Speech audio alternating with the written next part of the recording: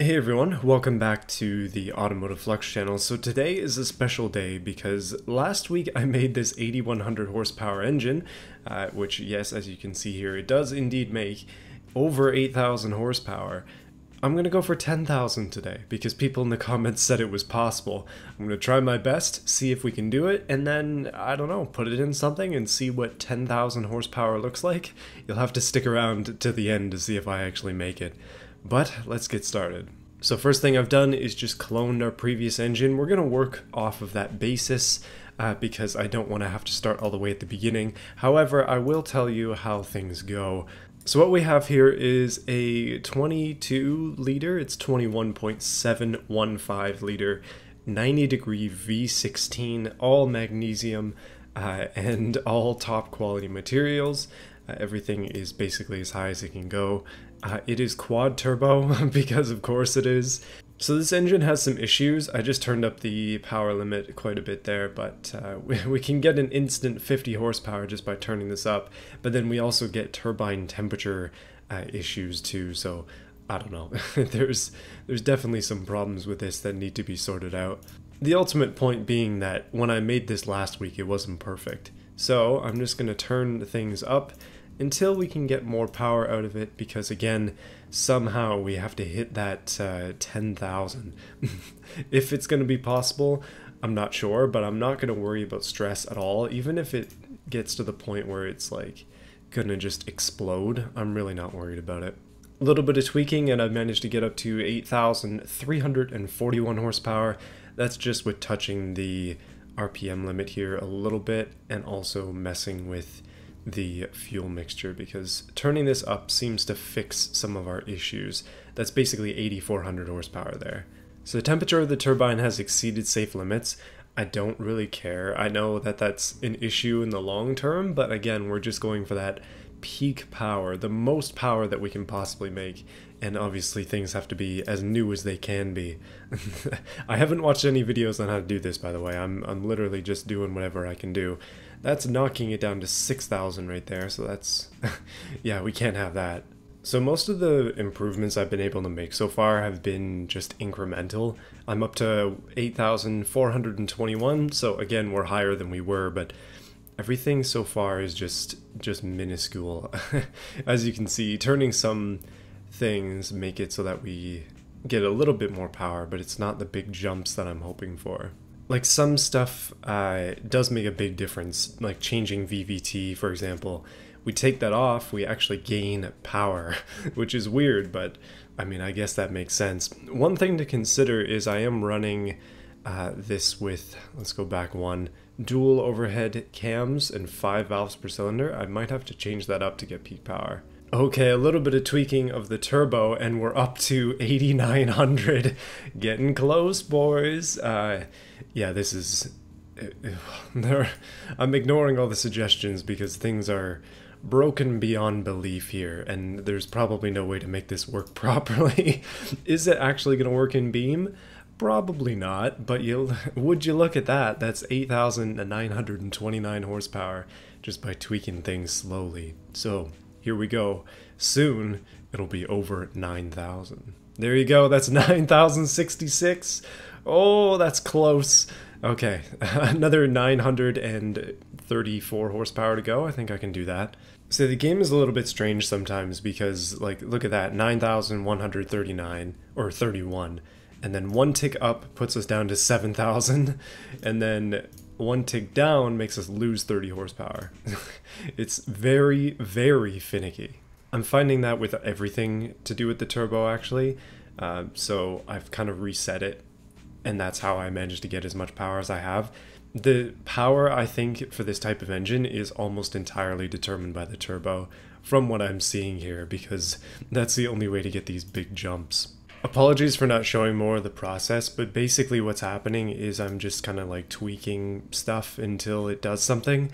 And as you can see, I'm up to 9,247 horsepower. If I don't hit anywhere near 10,000 by the end of this, I'm going to be extremely disappointed in myself.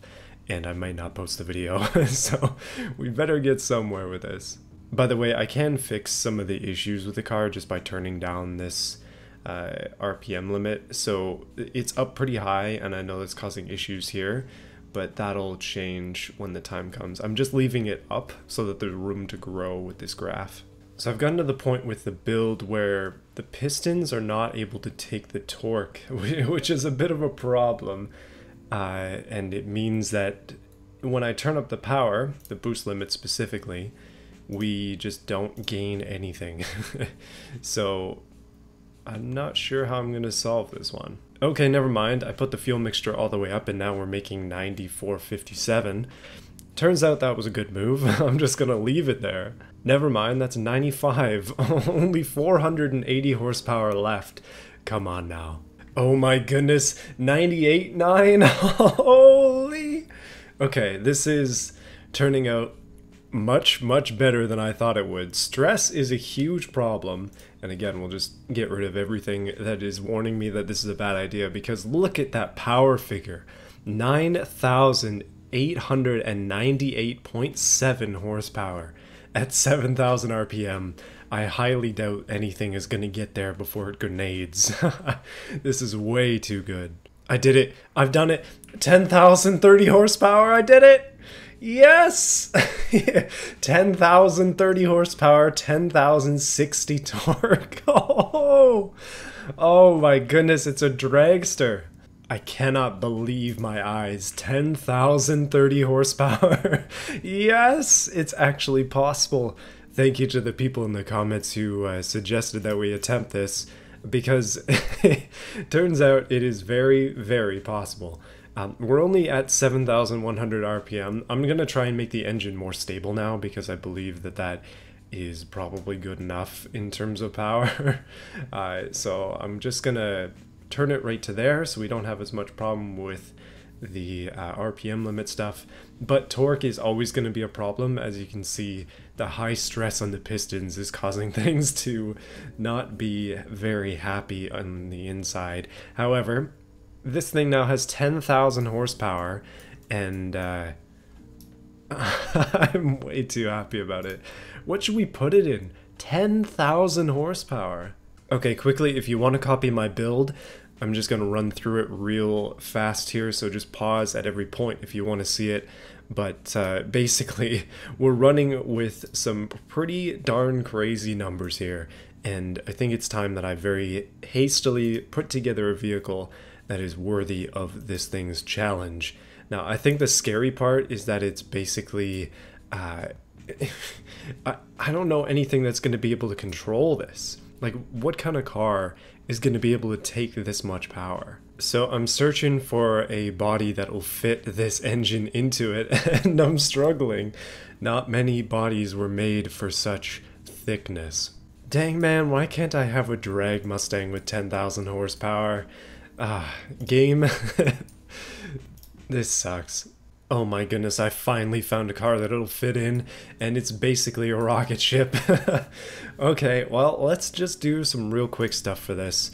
Just slap something together. I'll come back to paint in a bit. I just want to see the engine in there.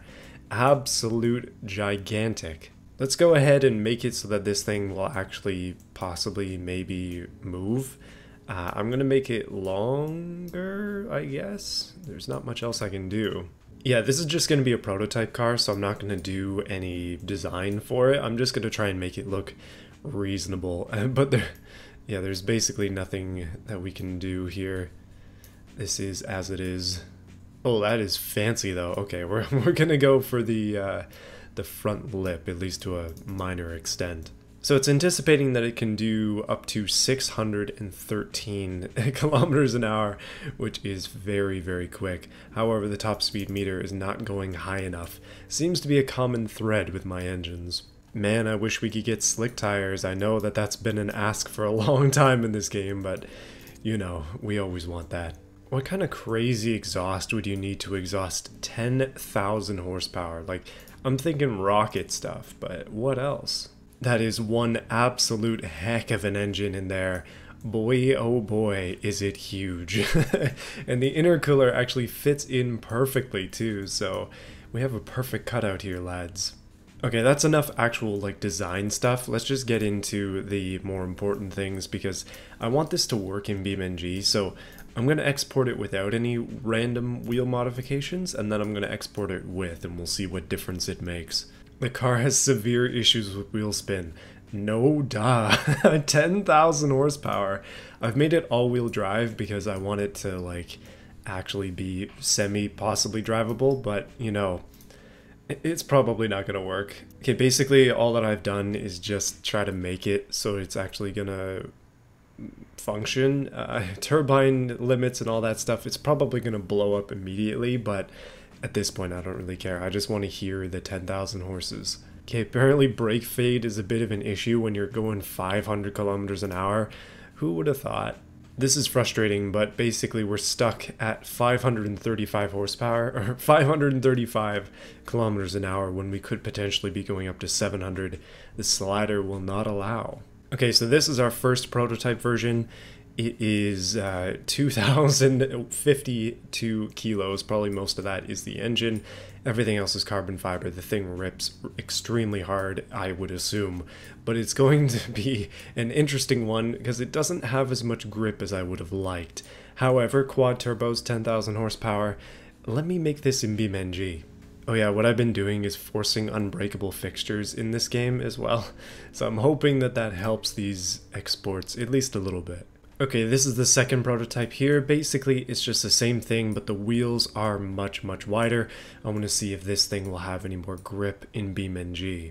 Hey everyone, so this is BeamNG. I haven't loaded in the car yet because I'm a little afraid, to be honest with you, but I do have that graph that I had last week showing the power and torque in PS and Newton meters on the bottom left-hand corner there, so we can actually see, hopefully, if we're making as much power as advertised. Now, the best thing that we can do is just spawn it in and see what happens, but I want you to be here for that journey, so let's all do it together. Here we go. Proto 1 is our first target.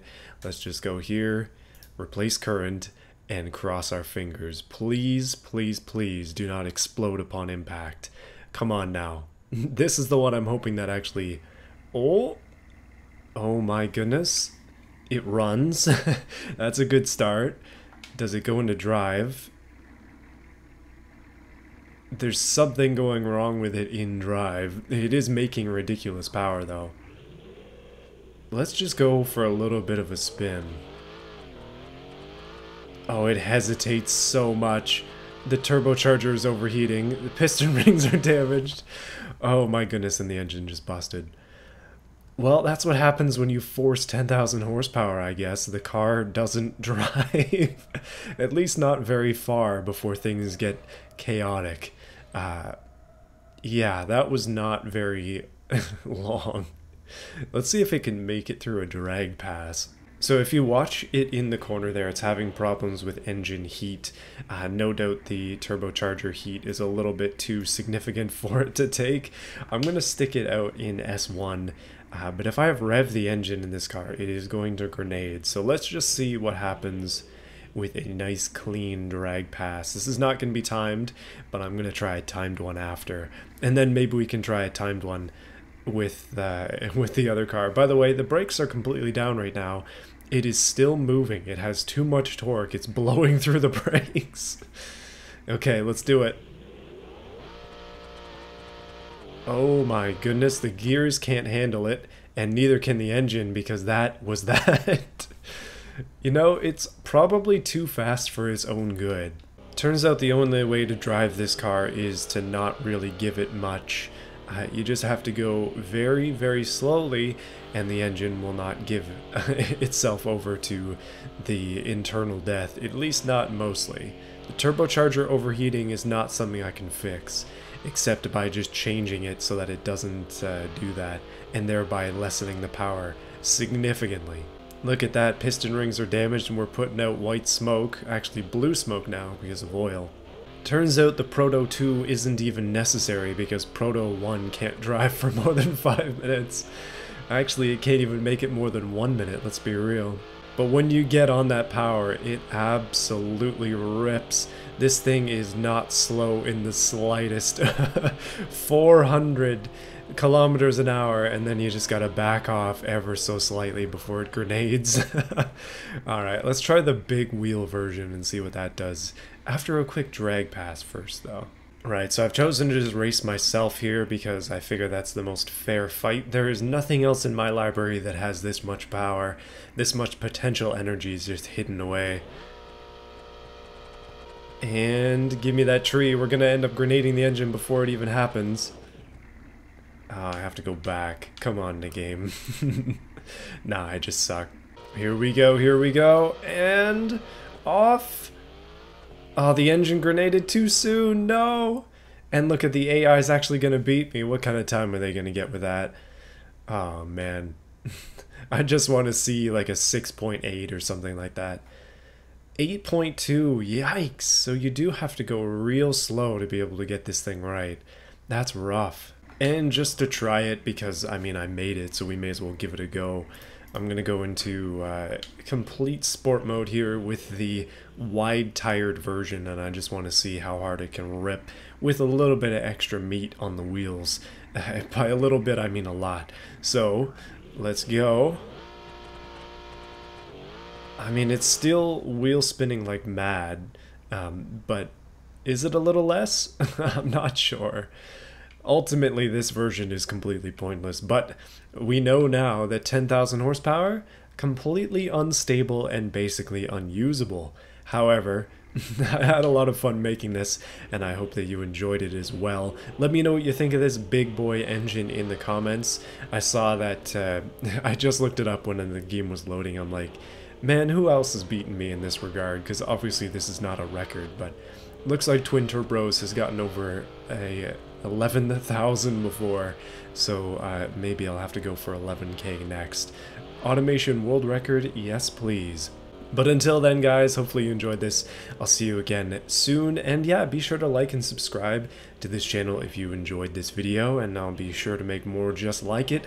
That's sort of what I've been doing. Hopefully some more midweek stuff to come too, but this week I just wanted to focus on trying to cap 10,000 horses, so yeah. Anyway, boys, see you again next time after we rocket off of this little cliff, turn off the engine because it's going to die anyways, and crash and actually not take as much damage as I thought we would. Until next time. So last week I kind of messed this up because I had no internet and I didn't get a chance to refresh the subscriber list before reading it out, but I'm just gonna do it double today for you. Not actually, but thank you to Overlord, QT Bear, Terry01, GA Pope, Davis Heister, The German Dude, Nat64, Sinlab, Goofy Plays, Badger, Phoenix Shark, and Baja Blast for your support. I appreciate all of you a lot. If you want to join this list, the join button is there. You'll be featured in all of my main videos and also at the top of my channel too. The channel page shows channel members. So yeah, thanks guys. See you again soon.